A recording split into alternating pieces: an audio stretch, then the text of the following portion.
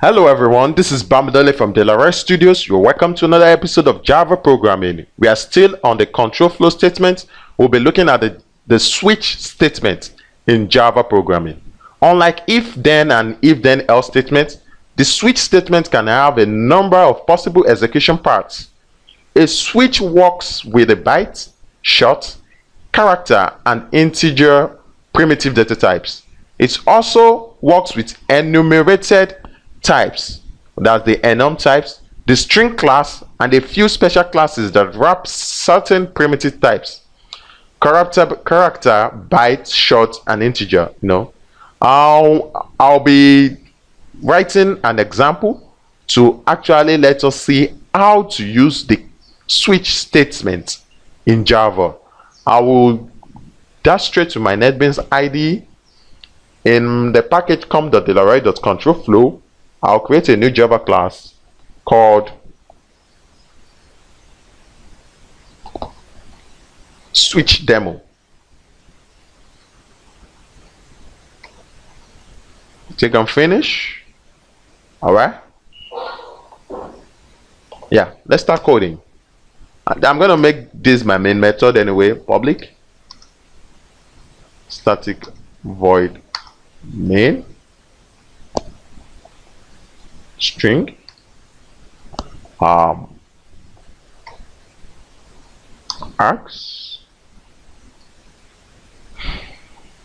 My switch statement will be slightly longer, but I really want you to follow what I'm actually doing. I'm going to declare a variable called month.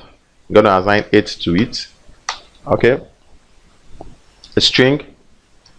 Do you all know that in Java, string is not a data type? Is not a primitive data types.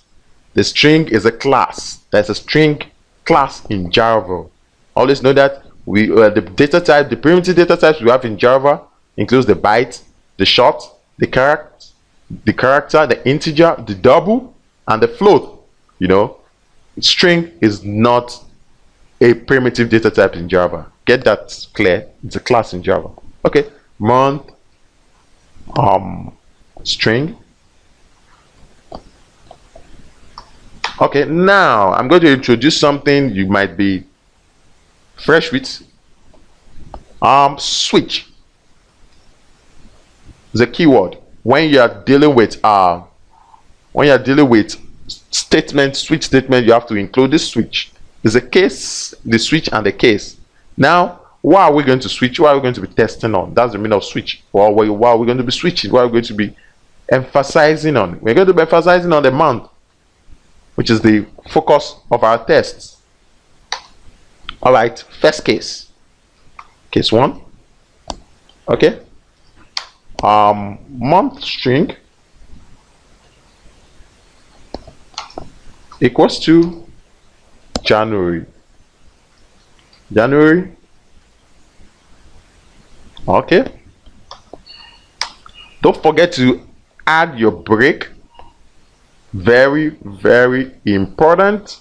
Your break is very important because you are continuing the case test. Now I'm going to copy this because we continue to need this.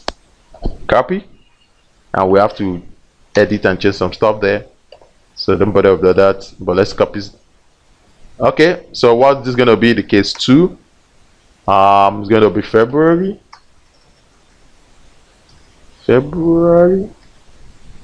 Okay, I'm gonna break it as well, so I'm gonna paste it over here too. So this is gonna be what? Case 3. Are you following? This is gonna be March. Okay, this is gonna be case 4. April.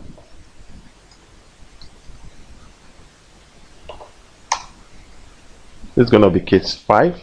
Let me drag this down a little bit because we have some space to work on. So what's gonna be? May.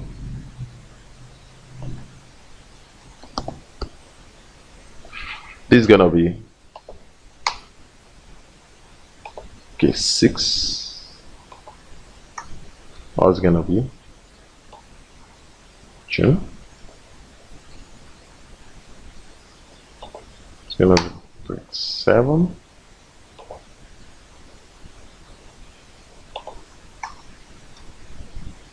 July.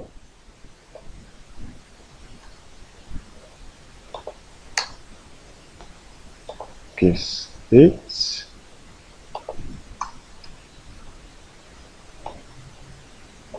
August.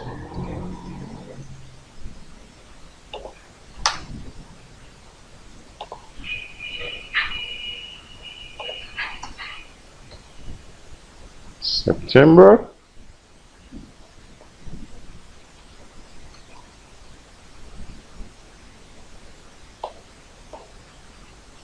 Okay. You're following.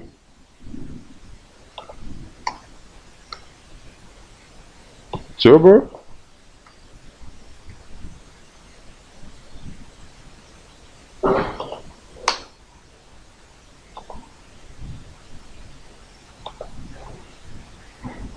November.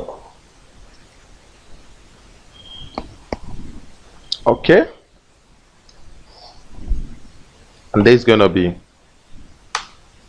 sorry for that, the last one, November and December rather, the 12th month in a year.